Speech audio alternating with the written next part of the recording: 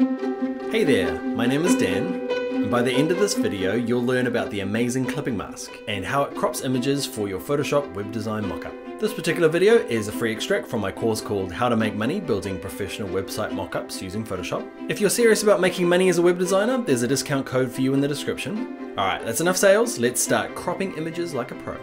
Alright, in this video we're going to look at how to use a clipping mask. Now a clipping mask is a really great way of cropping an image down to use.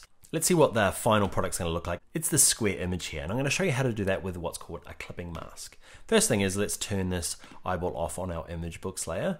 And what we do is we start with a rectangle. I'm going to turn my guides back on, Command:, okay, and I want it to span, say, 4 guides here.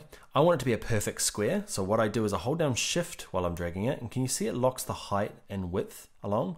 Okay, so I'm going to drag it so it fits across these 4. Now, it doesn't really matter what color we're going to use at the moment because clipping masks don't matter that much. I'm going to use my move tool and I'm going to move it down a little bit so it's kind of in the center of my box.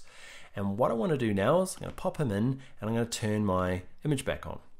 Now, my image needs to be a bit more of an appropriate size for this square. So I'm going to use with the layer selected, I'm going to use my transform tool, Command-T, okay, or Control-T on a PC, and I'm going to holding the Shift key down on the corners to lock the height and width. Otherwise, it ends up kind of stretching it and distorting it. So I'm going to use the Shift key down.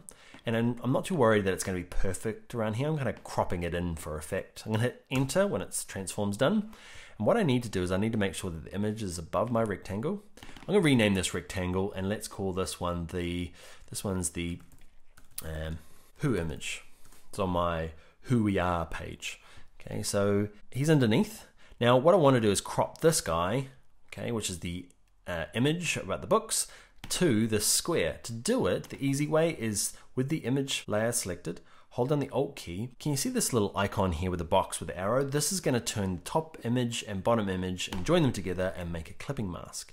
You can see what's happened in the structure here in the layers, and you can see what's happened over here in my actual image. I'm going to turn my guides off to make it pretty. The beauty of it is that this kind of Who box underneath here and this image is they're actually separate, so I can move them around. So what I can do is, let's say that the box I want to crop slightly differently. I have it selected here, and watch this, with my move tool I can move it around. You see I can kind of move it around and adjust it. It's like a little window. Likewise, the image underneath can be moved around, the box around can be moved around to find where you need to go. Now what you want to be careful of is if you want to move them both together, you need to hold Command down and click them both. Okay. With them both selected, I can move them around. Now, if you want to move them around permanently together, well, not have to select them both, is you can right click these two, okay, after they're selected, and there's one in here that says link layers. You see this little linking icon appears? Just means that if I have, say, my background back here selected, and then I go back and click just one of these two guys, you can see just one of them selected, they both come along for the ride because they're being linked. If you need to unlink them, right click them, and there's one in here that says unlink layers. I'm going to leave my link for the moment. Now, I love to share, so I've made a few of these videos free. Of course though, I'd love for you to go on and do my full course of over 50 videos. There's a discount code in the description. Please like and subscribe, and hi-da-da, good YouTube people. Now I'm saluting and waving, but you can't see that, can you?